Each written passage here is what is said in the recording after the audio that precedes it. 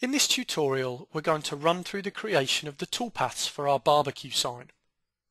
This will ultimately lead to the part you can see on the screen here. What we're going to demonstrate is just one suggestion for how this sign might be made, and certainly if you do plan to cut it based on our suggestion, you should ensure that all the parameters for the tooling and the setup is appropriate for your machine, the material you plan to use, and the tools that you have available. You also might want to consider different ways of approaching this that would divide the part up into more pieces so that it would be easier to finish. In this case, we're essentially just making it as one main piece just with the barbecue text inlaid into it. So you may find that that would be a little difficult to paint. So certainly play around with the design, look at ways how you might separate parts out, do more inlays and create your own version of this. All that being said, let's go ahead, get into the software and start our example. So we're going to click on Open an Existing File, and from the project folder we're going to open the file called barbecuesignvectors.crv. You'll see this was the point that we finished our vector drawing tutorial that is associated with this particular project. If you want to see how these vectors were created, you can go back and take a look at that under the vector drawing tutorials section. Here we're going to take this, and we still need to make a couple of modifications to it to get it ready for machining. In my final part, I want these two blocks to be raised up. I want the border to stick up from the back of the sign, and then I want this area to be pocketed out, the area between the border, these blocks, the pig, these corner areas here, and between the circle, the text, and this block again here. So I do still need to make some edits. If we switch on the layer manager, switch off layer 1, we can see the outline layer we created at the end of the vector drawing tutorial. That looks good, so I'm going to go ahead and switch that off, switch back on layer 1, select it, hide the layer manager, and I'm going to move some of the vectors onto another layer for editing. I'm going to take the outer and inner rectangle, outer and inner circle, right mouse click, say move to layer, create a new layer, which I'm going to make visible and active, and we'll go ahead and call that texture pocket. Hit OK. Next, instead of moving, I'm going to take these two boxes around the text, right mouse click and copy. I want to keep a copy of these, so I'm not moving them. I'm saying copy to layer, putting them on the texture pocket layer so I can use those copies, but I won't affect the originals. I'm going to toggle the layer manager, switch off layer 1, make sure the texture pocket layer is selected, hide this and do some trimming on these vectors. We're going to crop them back to each other. First I want to crop the circle to this text outline here. Now I'm going to need this text outline again in a minute for these parts, so I'm going to right mouse click and copy that to the clipboard. Now I'm going to select the circle, shift and select that outline and use the subtract vectors option. Then I'm going to right mouse click and paste that vector back in. I'm going to be able to use that again in a second for trimming this vector back to this. For this outer rectangle, I don't need that, so I'm going to go ahead and delete that. Now I'm going to select this inner rectangle, shift and select this top box outline, hit subtract vectors.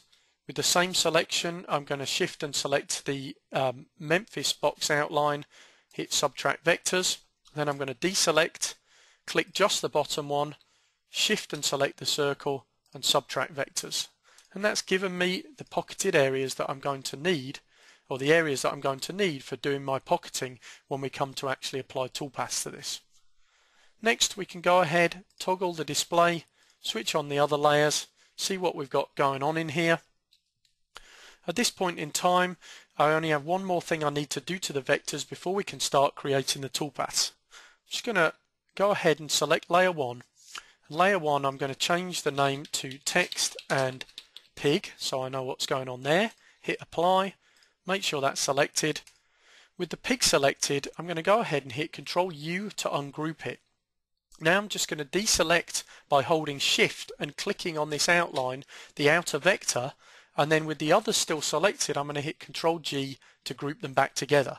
I want this outline and this pig vector, the internal vectors, to be things that I can easily select as separate entities. So at this point in time, I've got my vectors ready for us to start applying the toolpaths onto this. So let's hit F12 to go over to the Toolpaths tab, and we're going to bring up the Layer Manager, Control L, it's a shortcut key for that. The first toolpath I want to create is to pocket down between the outline and the two text boxes I've got. Now you can see it's a little tricky to select exactly what I want, which is why I've divided things up onto layers. I'm going to switch the layers off, and we'll go ahead and switch on the text and pig layer, switch on the outline layer, and I'm going to go ahead and choose this offset outline here and shift and select my two text boxes. We'll come to the pocket toolpath, and I want to start at 0. I'm going to cut down 0.25 of an inch here, and we'll call this first pocket, and go ahead and hit calculate. We can see the area that's going to machine out.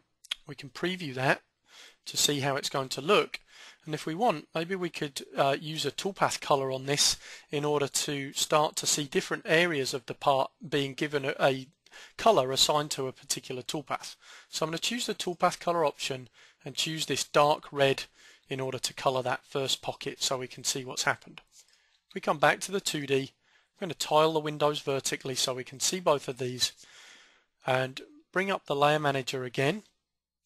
This time I want to switch on the pocket layer, switch off the outline layer, and what I want to do is pocket between these internal shapes we've got here, and in order to machine this area out, but also select the outline around the pig, the offset outline around the pig. So with those 5 vectors selected, let's close the preview, come back to the pocket menu. This time I'm going to start at 0.25 because we've already machined that away, and come down another 0.25 of an inch. So our new depth of cut for this will be 0.5 total. So I'm going to call this inner pockets, and we'll go ahead and calculate that. We can see that by selecting the pig vector, we're not going to machine inside of there. And for the color here, I may want to come in and change this, and we'll go for this brown option at the top and preview that. Next, I want to do another pocket which is going to contain this BBQ text. What I'm planning to do with this is Prism carve the BBQ text out of our scrap material around the edge of the job and inlay it into pockets that I cut in the bottom here. So in order to do that, I'm going to go ahead and select the BBQ, but I don't want a regular pocket because I'm going to be inlaying something. I need to come over and create an inlay toolpath. In this case, I want to do an inlay pocket. This is a 1/2 inch deep because we've already machined that out, so my start depth is going to be 0.5. I'm going to do a shallow inlay pocket, 1/8 of an inch, 0.25. Just use the standard 1/4 inch end mill again that we used before, and I need to put on a pocket allowance. Now I'm going to put on a fairly small amount, 20 thou, and what that does is differentiate the size of the pocket to be 20 thou bigger than the vectors, and that means when we come to inlay the parts there should be enough room to fit. You would need to adjust that pocket allowance for your particular application, materials, and particularly if you're going to add any kind of a finish to this that also has a thickness. We'll go ahead and call this BBQ inlay and calculate that, and again we can preview that. And I don't need to assign a color to this because that's actually going to have something put into it when we're done. So I'm happy with the way those look so far. Next thing I'm going to come into here and do is actually put a texture into the background area where we pocketed out.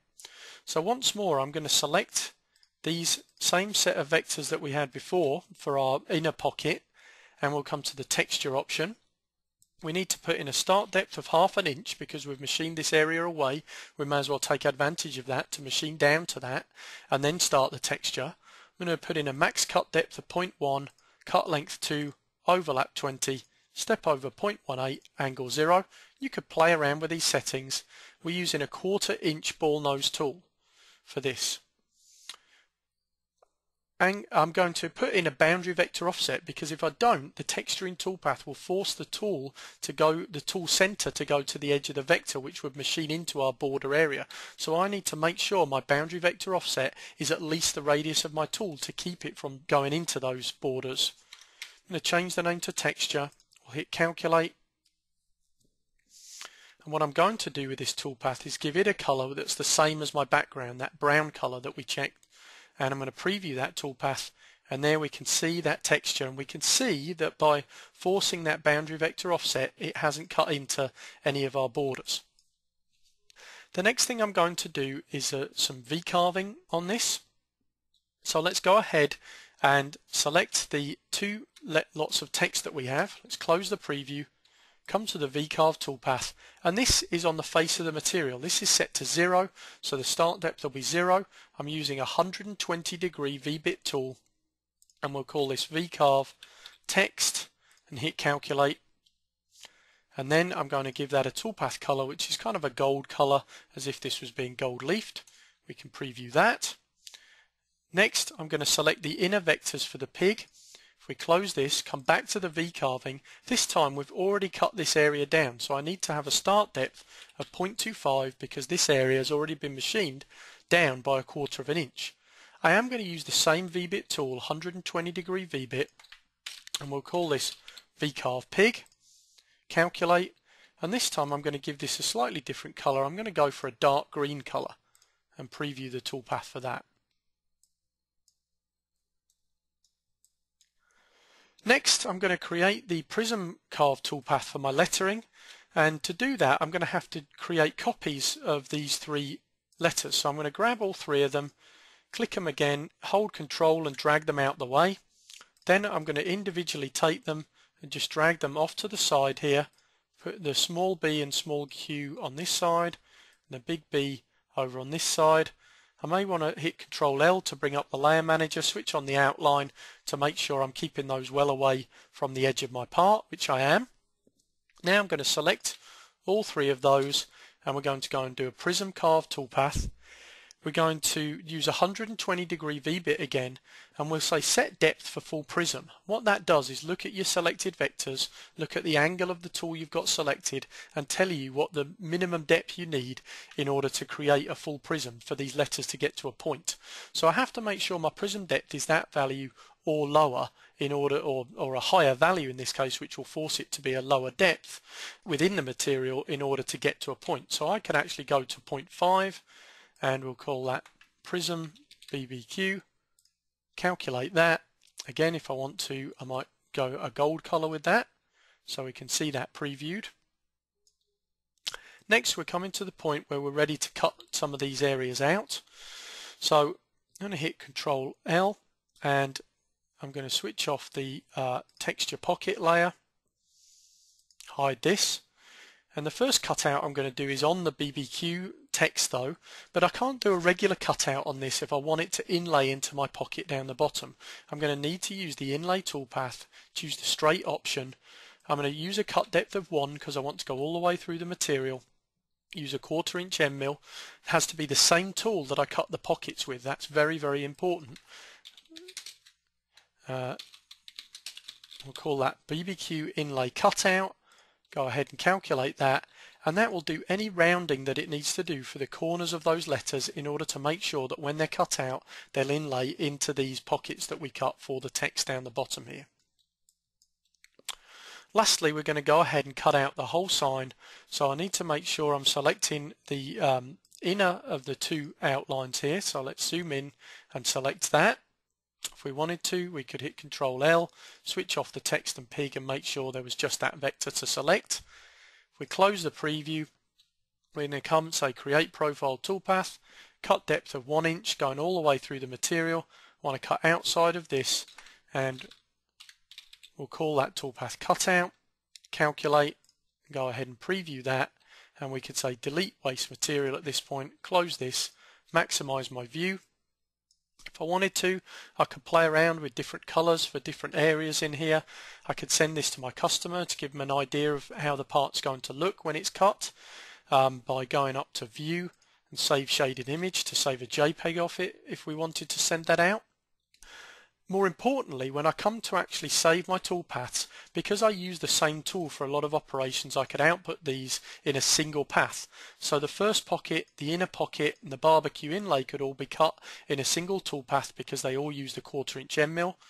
The texture was the 1/4 inch ball nose, so that would need to be separate. The V-carve text, the V-carve pig, and the V-carve prism letters, again, all used 120-degree V-bit, so could be output as a single toolpath. Then finally, the inlay cutout for the letters and the cutout for the whole sign could be a single toolpath, as long as I made sure the barbecue inlay cutout was first, so that it didn't release the sign blank before we'd cut the part out. So that essentially concludes the Toolpath section of this tutorial, where we took the vectors we'd created in the original vector drawing tutorial, showed you how with a few more minor edits and then working carefully through the toolpaths, we're able to create quite a complex part using different tool geometry, layering up the depths that we use for things like the pockets, and then making sure we take that into account when we get to doing V-carving on those areas or texturing in those areas, as we have with this example.